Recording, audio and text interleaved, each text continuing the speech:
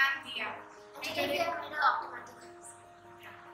So we made this project using building blocks, a motherboard, a battery, four LED lights, and an ion sensor. So this is how it works. When a person enters the house through the door, the IR sensor placed here triggers the motion, and therefore the four LED lights light up. So these can be used in real life in houses, And offices. And you can also just imagine coming home and the lights turning up by themselves. You already feel refreshed and you feel nice. So this can also be used to save electricity. And so if you forget to switch off the lights or something, they'll automatically turn on because the IR sensor detects your move. If somebody comes trying to rob your house, immediately all the lights will go on. So you'll be like, oh my god, there's somebody in my house.